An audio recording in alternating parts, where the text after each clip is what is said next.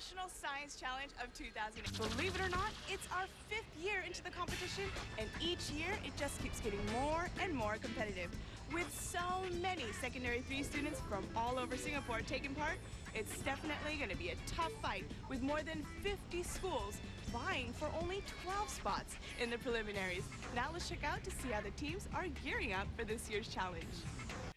While the students are anxiously prepping for their audition presentations, I meet up with the defending champions of last year's National Science Challenge. Now, you guys are the defending champions. Do you guys feel any pressure at all, having to live up to that title?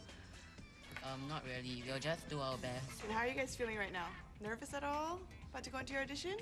Well, we are quite nervous, but then we are quite confident of making it all the way. That's good. That's good. Confidence goes a long way. Welcome back, everyone, to the National Science Challenge 2008. Now, over the years, we've noticed that there's been quite a number of all-girls and all-boys teams. And I'm going to go on a limb here and say that it seems that the girls seem to pack a little bit more of a punch than the boys on their presentations.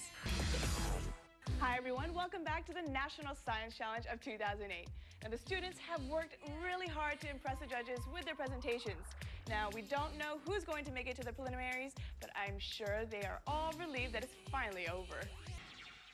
We're now getting closer and closer to the moment of the truth, but besides putting their presentation skills to the test, the students were also assessed on their knowledge on mathematics, physics, chemistry, and biology. Okay, well, it looks like the teams are all set to do their best tonight to be in the semifinals. But the competition doesn't end there because only 3 teams will stand a chance to be in the grand finals. Now, we have some very attractive prizes. There are 5 categories, and the categories are biology, chemistry, physics, applied science, and mathematics. Okay, Hwa Chong Institution, you are able to go first. Which category would you like to choose? Mathematics. Okay, team, are you ready? Here are your questions.